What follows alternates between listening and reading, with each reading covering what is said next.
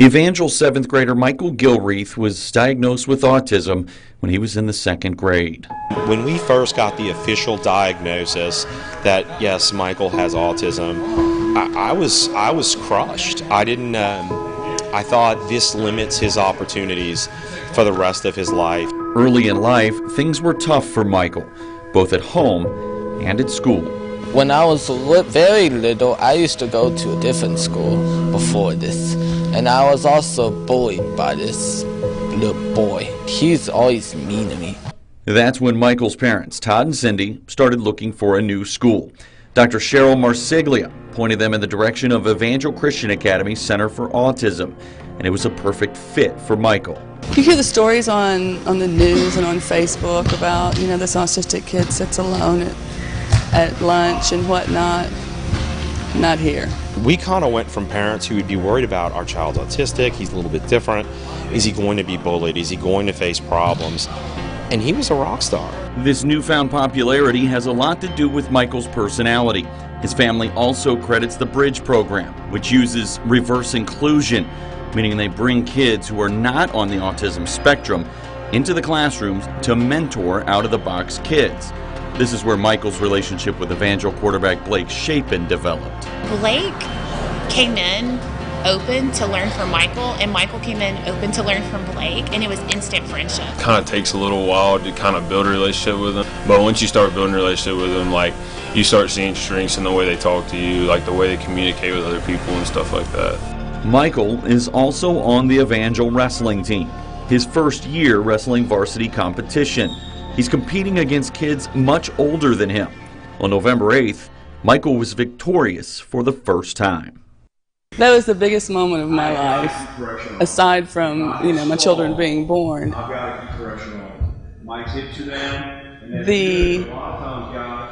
The feeling is just indescribable.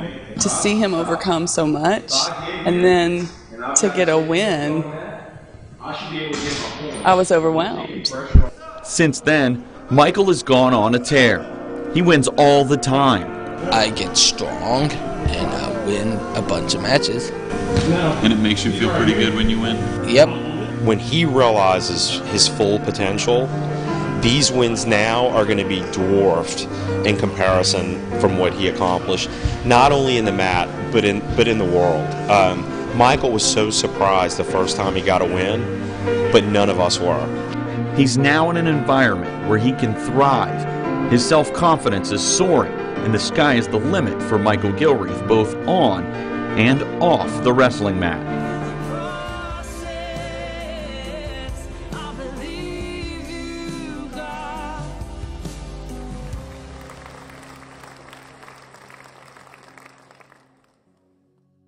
One of the unique laws of Louisiana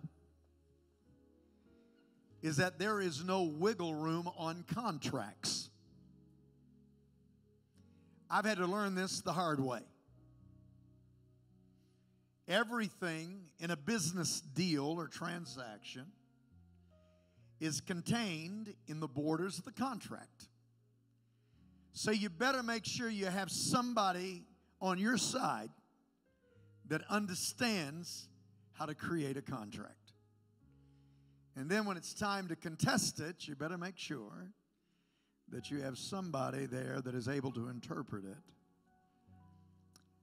All I can say is that contracts are important not only in Louisiana, but they are important in the kingdom of God. In fact, God is a contract God. God works in a divine legal system called the kingdom of God. And it is a contractual system. It is a legal system. It's the way God thinks. It's the way God acts. It's the way God works. It's the way God will always work. In fact, in the Word of God, we call it covenant. We call it covenant. Now, the Bible is filled with covenant language because from cover to cover, there are very important covenants that God makes with man. In fact, the Bible speaks of 7 different covenants. Some of those you're familiar with: the Abrahamic covenant, the Palestinian covenant, the Mosaic covenant, the Davidic covenant. Those are all covenants made with the nation of Israel. But the covenant that we are going to focus on today, of course, is the one that we are currently under. And it is what we know as the New Covenant, the New Testament. The New Testament. Now, if we are to define covenant in relationship to the New Covenant, we would define it most accurately by saying the new will. This is a will and a testament.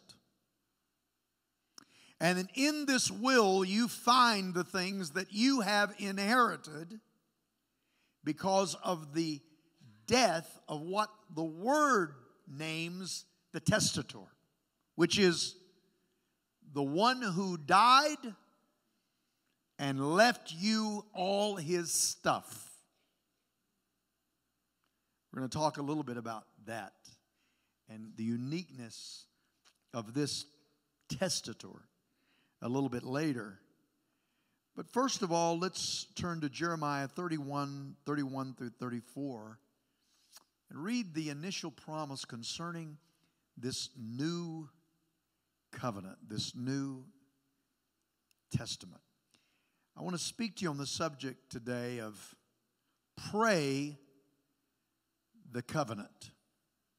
Pray the covenant. Turn to the person beside you and say, pray the covenant.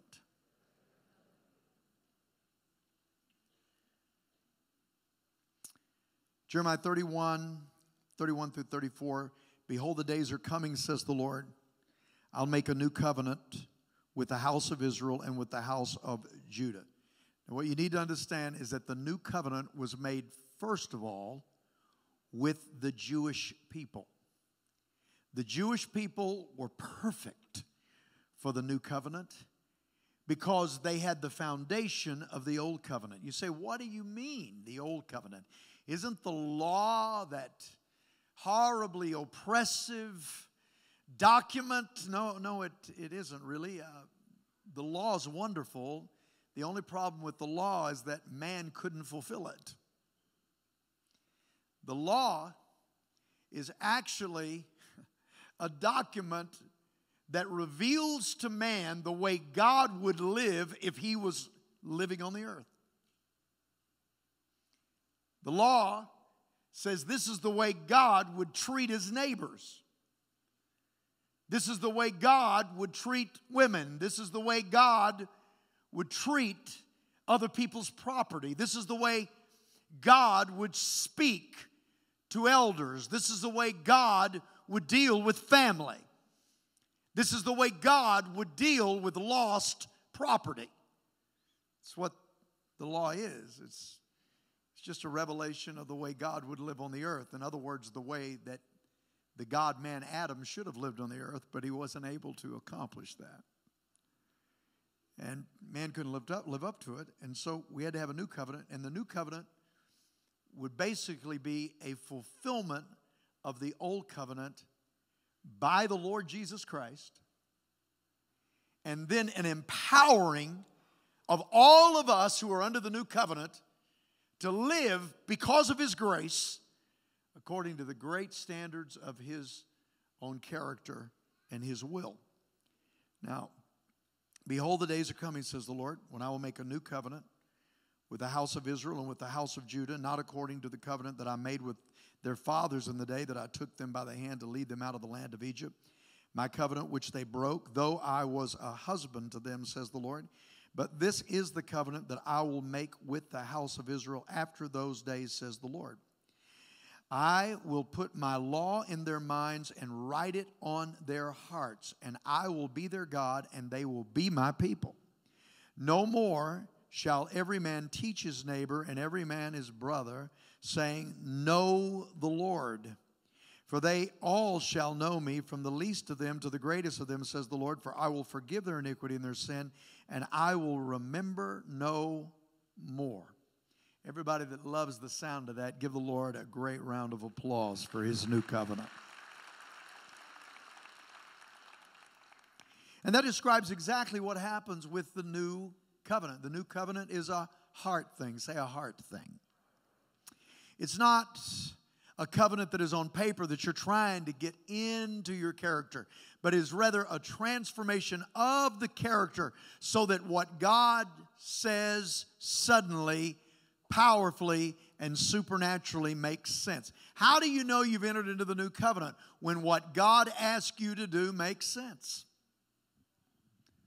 The Bible says this: the things I once loved, I now hate. The things I once hated, I now love. It's talking about a revolutionized covenant heart.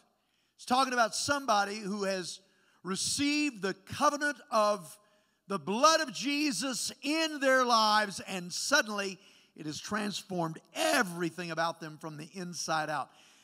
They used to live in a world where they loved to do these things on a regular basis, and now they detest those things. Where they hated doing these things on a regular basis, now they love to do those things. Where praying was out of the question, now they just love the presence of the Lord. Where going to church was something that they tried to get out of, every excuse in the book, now they just can't wait to get there. Where forgiving people was something they were never compelled to do, and now they know that they not only need to forgive, they want to forgive. We're talking about a changed heart, because the new covenant takes place from the inside out. Say the inside out. And when you start living from the outside in, you begin to live under the old covenant again. You must always live from the inside out. A transformed heart that is able to grasp the very character of God, much to your absolute amazement. You are loving God. Look at you. I mean, just look at you sitting here this morning. What in the world are you doing here? Nobody ever expected you to be here in church on Sunday morning and never missing. Are you kidding me? You know what you used to do with Sunday mornings. And look at you. I mean, you're crazy. That's what your friends think. What they don't know is that you bumped into the new covenant. And the new covenant is not about a change of mind initially. It's about a change of heart. It starts from the inside out. Hallelujah. Above all other things, God remembers and honors covenant. Let me say that again. Above all other things in the Bible, God remembers and honors covenant. Here's what the Word says, that He will honor His covenant, His Word, above His name. And everywhere you read Word of God throughout the Scripture, you can replace that word with covenant, because they are one and the same. Thy covenant have I hid in my heart, that I might not sin against thee. Your covenant is a lamp unto my feet and a light unto my pathway. Heaven and earth shall pass away, but my covenant shall never pass away. Listen to these statements. Exodus 2:24. So God heard their groaning, talking about the Israelite people. And God remembered, listen, His covenant with Abraham, Isaac, and Jacob. Exodus 6:5. Furthermore, I have heard the groanings of the sons of Israel, because the Egyptians are holding them in bondage. And I remembered, wow, my covenant. Leviticus 26:42. Then I will remember, say it with me, my covenant with Jacob. And I will remember also, say it again, my covenant with Isaac. And I will remember my covenant with Abraham as well. And I will remember the land. Leviticus 26:45. But I will remember for them the covenant with their ancestors, whom I brought out of the land of Egypt in the sight of the nations, that I might be their God. I am the Lord. Deuteronomy 4:31. For the Lord your God is a compassionate God. He will not fail you nor destroy you, nor, listen to this, forget the covenant with your fathers, which He swore to them. I hope this is getting deep in your spirit. Our God is what kind of God? He's a covenant God.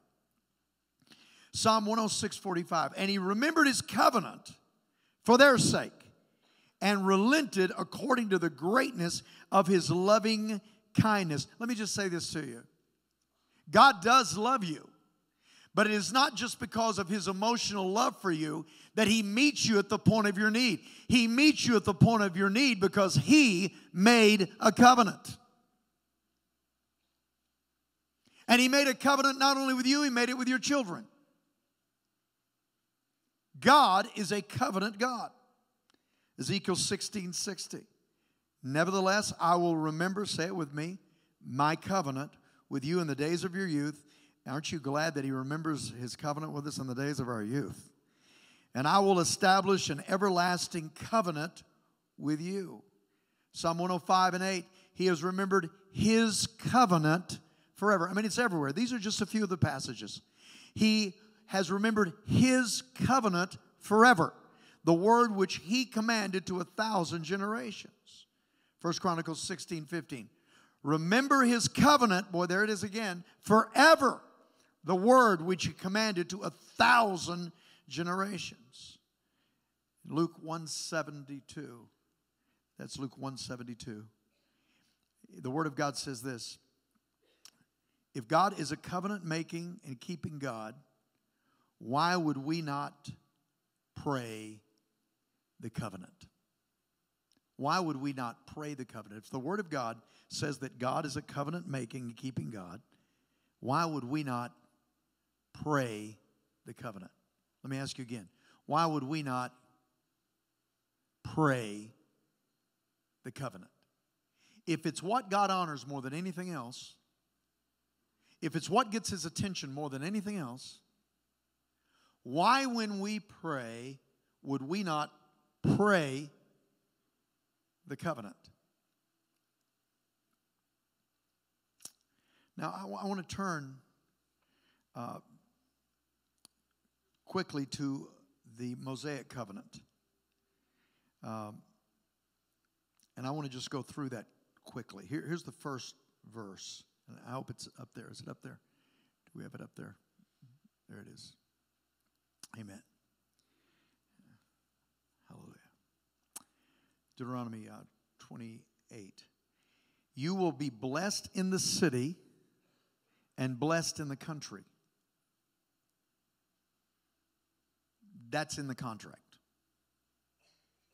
You will be blessed in the city and blessed in the country. This is not talking about city folks and country folks. This is in the contract for all of you. God promises to bless me where I am. Glory to God. I bring blessing and favor to a place. A place does not bring blessing and favor to me. We have limited ourselves severely, haven't we, by thinking God can't bless me where I am. He can't bless me in the job I have. He can't bless me in the city where I live. He can't bless me in my neighborhood. He can't bless me in my present circumstance. But in the contract, it says this. God promises to bless me where I am. I bring blessing and favor to a place. A place does not bring it to me. You know, I don't think we ought to be cocky people or walk with a swag, but I think as the people of God, we do have to be confident according to the covenant. You need to understand that the greatest day of your boss's life was when he hired you.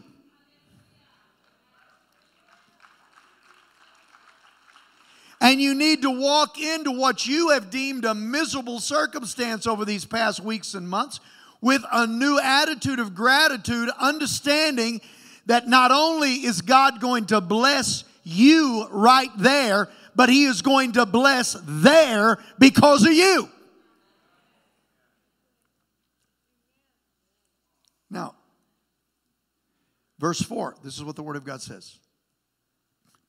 The fruit of your womb will be blessed. Now, look at me and listen to me because you got to get this. God does not change his mind.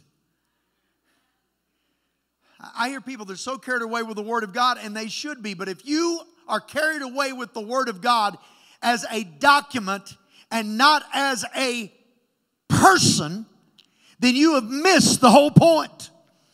Because the Bible is a revelation of somebody. And from cover to cover, Old Testament and New, we have an account of how God thinks.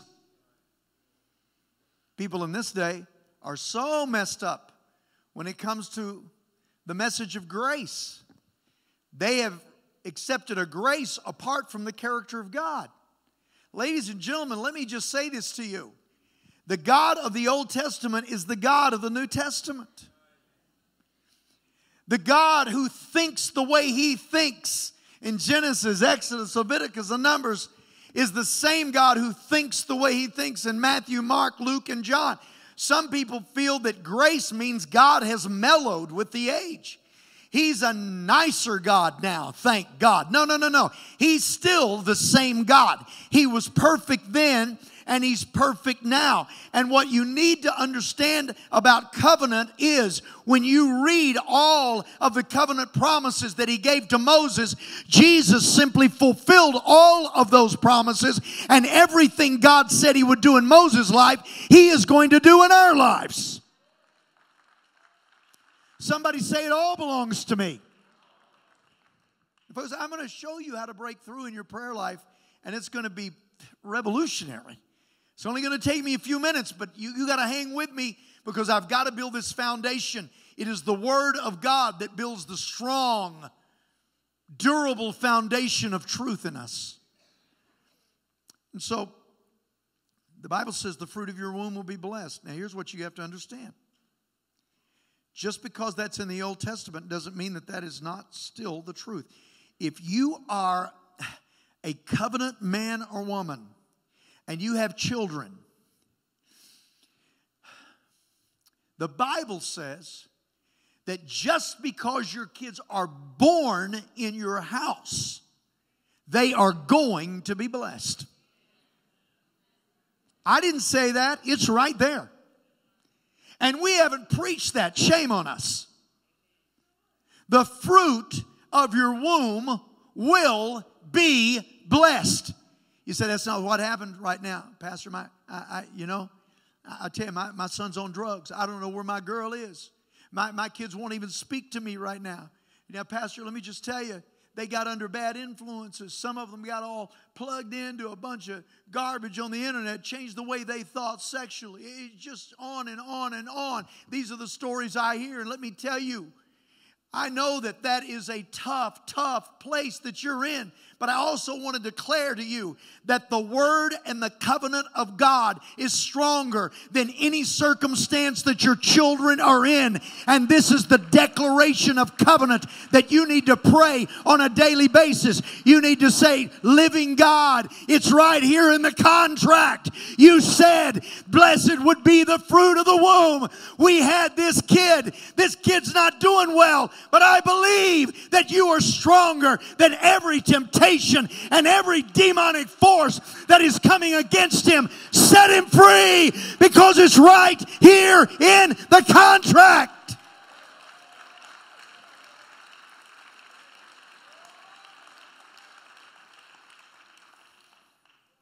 It's in the contract. And the crops of your land and the young of your livestock, the calves of your, I want you to see your. Not everybody's. Well, God loves everybody. Yes, He does, but He's not in covenant with everybody. You're only in covenant if you've been washed in the blood, in the soul cleansing blood of the Lamb. That's when you're in covenant. Because Jesus has washed you. And when He has washed you, and when you are a believer, then the covenant applies to you. And this is a part of it that belongs to you. This your business. And the crops of your land. Somebody say my. The young of, say my livestock. The calves of my herds.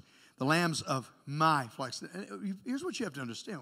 When the Lord is speaking, He's speaking directly and intimately to people in a certain culture.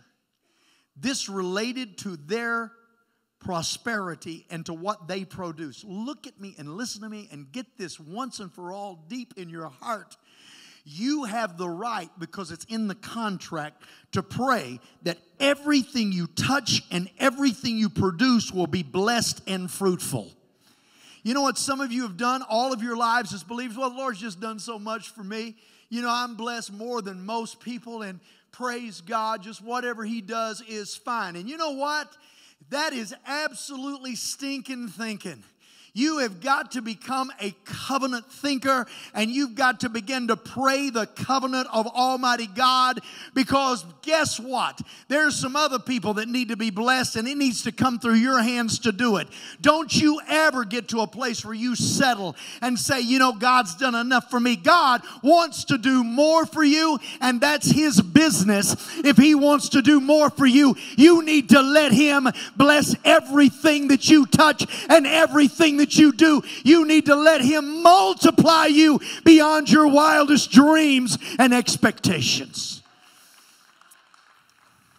In the name of Jesus, I break the darkness of limitation off of this congregation. In Jesus' name, Satan, you stop lying, and we're stopping listening to you. We are blessed and prosperous, and we are moving forward.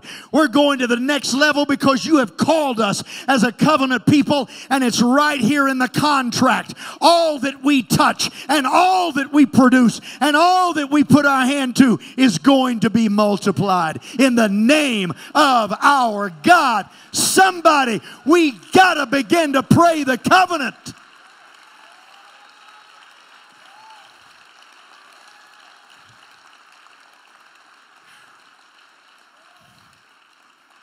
Some of you say, well, I've had it, but I lost it. It's just like every time I start getting something good happening, it just kind of falls through the cracks. Well, this next covenant promises for you says this: your basket and your kneading trough will be blessed. Say, what in the world is that? In Bible times, reapers, those that gathered grain, carried baskets on their backs to collect the harvest from the field. And they had to ensure that the baskets were strong and sturdy so what they collected wouldn't fall out. How many of you are tired of your harvest falling out? The women of that day used kneading bowls to knead dough for making bread. And if they used poor quality bowls, which broke easily, they wouldn't be able to make enough bread. Some of you are not being able to make enough bread. You need some more bread. But your kneading bowl keeps breaking. Something happens. It's almost predictable. You get something going good, and oh, I can't believe that took that part of that inheritance. That took that blessing away. Wow, we could have really used that if this other thing hadn't happened. How many of you know what I'm talking about? Come on, am I talking to you? We're talking about the basket and the kneading bowl. So the baskets and kneading bowls in those days represented the means by which one got his tangible blessings. And what you need to understand is because of the sacrifice of Jesus, He says to you, blessed shall be your basket and your kneading bowl. You're not just going to make money to lose it. You're not just going to make up ground to lose ground. You're not going to take one step forward and two steps backward. That's over, because we are going to walk out of here understanding it's in the contract. I'm tired of living like that. And Satan, you're not going to deceive me into thinking that's the norm of my life and my family. I don't care if that's always been the history of the Jones family or the Smith family. Today, there is a new Jones and Smith in town, and I am going to break through and break out into new things. Because it's in the contract. You remember when Jesus told Peter to throw his nets into the water, and Peter threw a net down and he caught so many fish that the net began to break. You remember that? I just met a man the other day who's broke, who was giving, listen to this, he was giving $250,000 a month to his church just a few months ago. But he made a move in business and he lost the blessing. Millions of dollars. Can you imagine? $250,000 was his tithe every month. And the nets broke. But do you remember after the resurrection what happened? There was a very similar incident that took place, and Jesus asked his disciples to cast their net out, and they caught a multitude of fish. But the Bible says this, although there were so many, the net was not broken. Now that will tell you the difference between the old covenant and the new covenant. In the old covenant, we could receive a blessing, but we couldn't maintain it because of the weakness of our flesh. But after the resurrection, hallelujah, we receive the blessing, and it's not because of our goodness or our expertise or our acumen that we are able to keep it, but we are covenant people because of changed hearts. And Jesus says, your nets are not going to break any longer.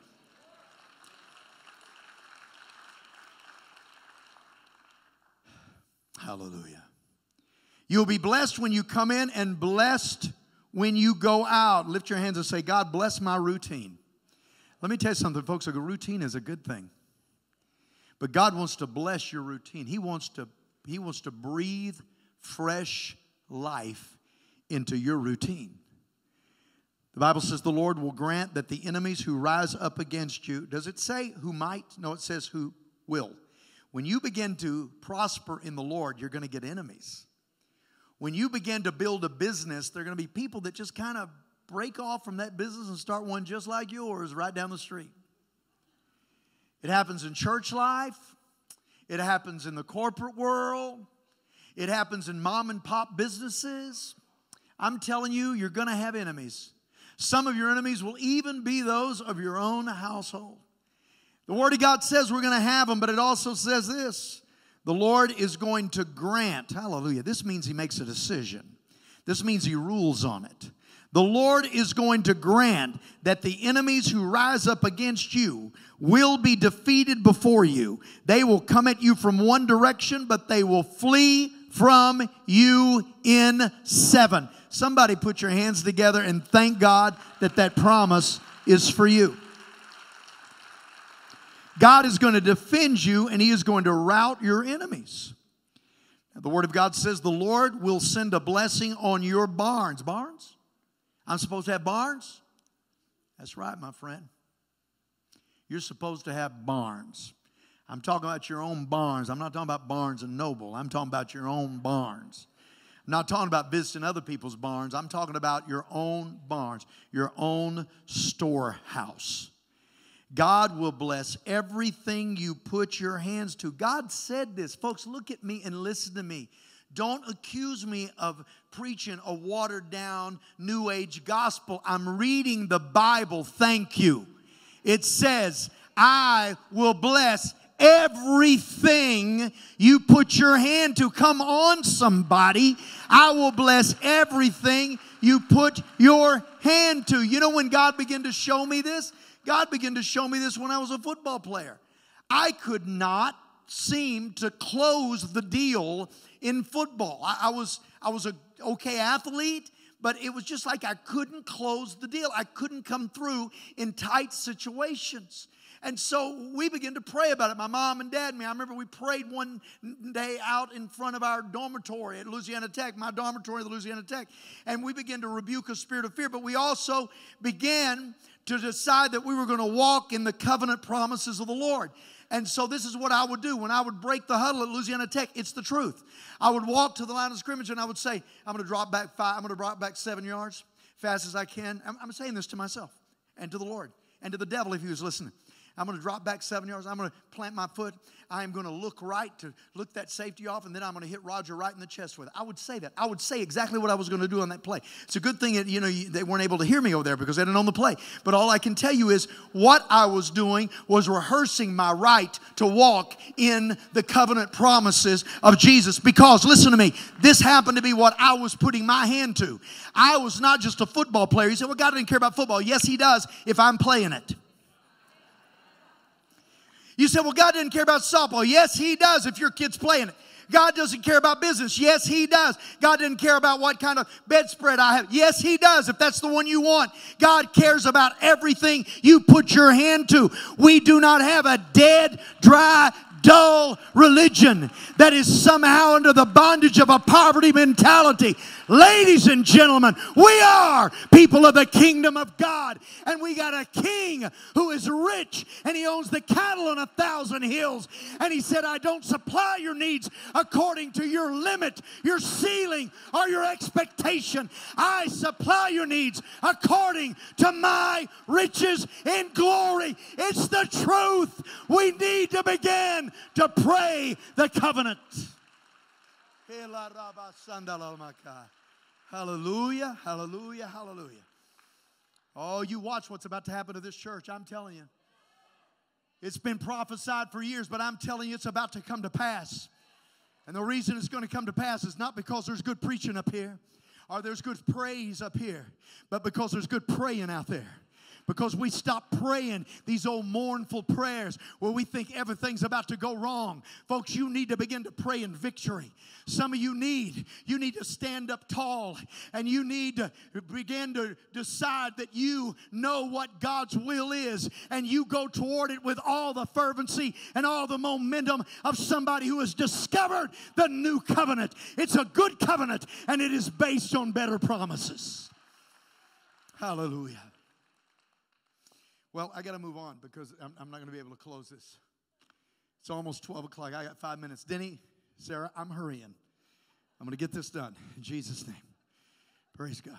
Listen, Hebrews 8. Hebrews 8. Turn with me to Hebrews 8. Hallelujah. Thank you, Jesus. Glory to the name of the Lord. Thank you, Jesus. Thank you, Jesus.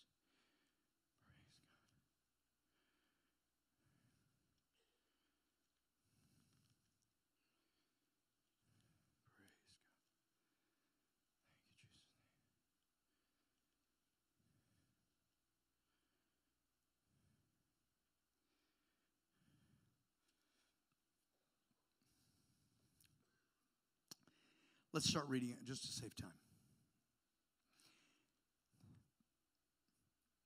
Verse 7.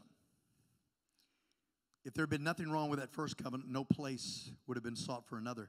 But God found fault with the people, and He said, the time is coming, declares the Lord. Now, understand, He didn't say I found fault with the word. He said, I found fault with the people, and said, the time is coming, declares the Lord. I'll make a new covenant with the house of Israel and with the house of Judah. It will be like the covenant I made with the forefathers when I took them by the hand to lead them out of Egypt, because they did not remain faithful to my covenant, and I turned from them. And He's quoting, of course, from the Old Testament. This is the covenant I will make in those days. Jeremiah 31, where we just read. And he says, by calling the covenant new, He has made the first one obsolete. And what is obsolete and aging will soon disappear. And let's go down to chapter 9, verse 11. When Christ came as a high priest of the good things that are already here, He went through the greater and more perfect tabernacle that is not man-made, that is to say, not a part of this creation. He did not enter by means of the blood of goats and calves. He entered the most holy place once and for all by His own blood, having obtained eternal redemption, the blood of goats and bulls and the ashes of a heifer, sprinkled on those who are ceremonial unclean, sanctify them so that they are outwardly clean.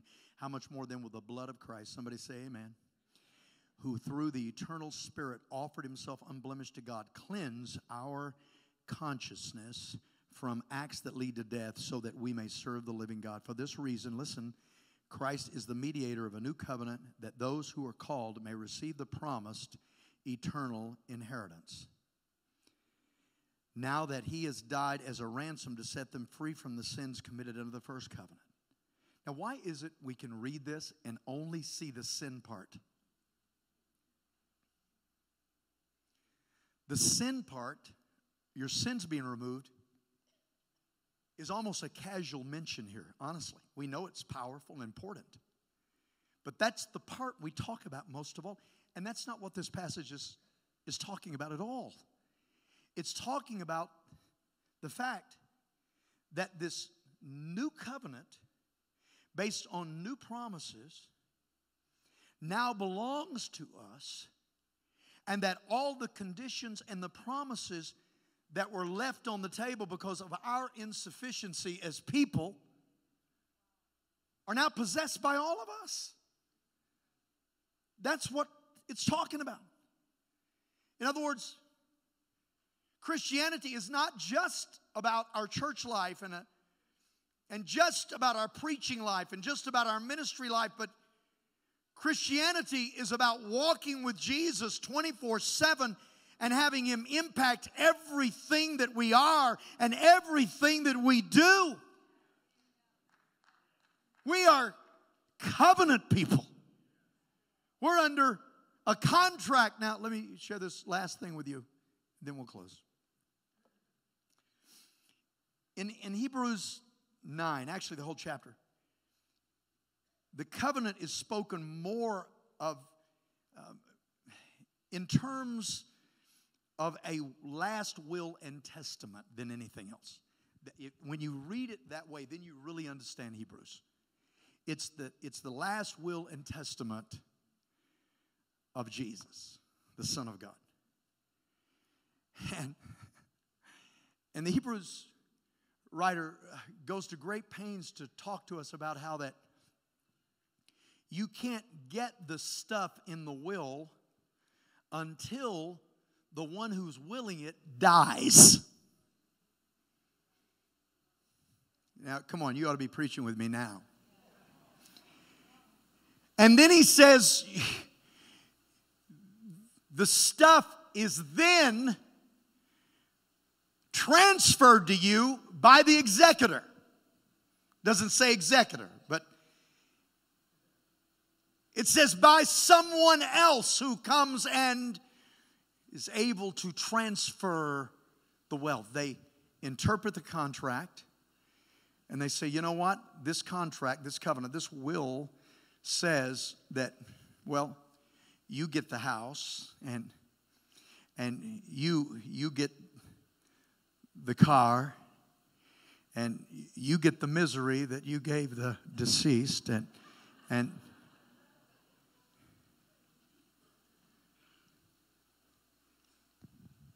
but he's using language that lets us understand, and it says it clearly here, and I'm just paraphrasing, that Jesus became the condition of the covenant.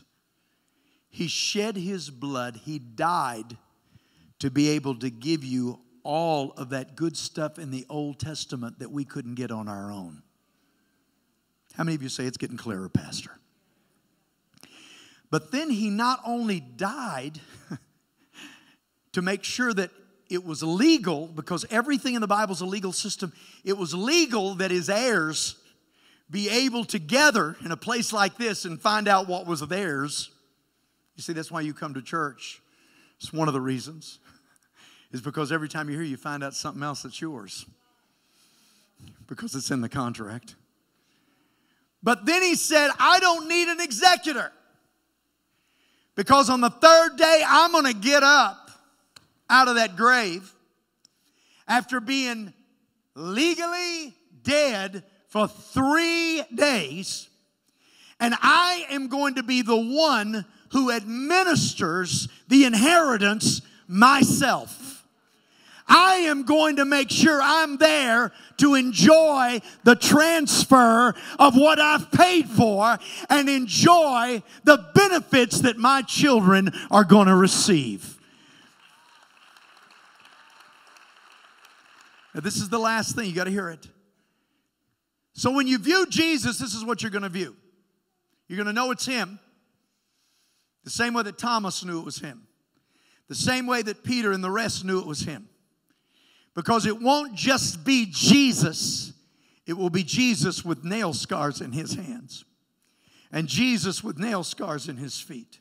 And Jesus with scars on his brow.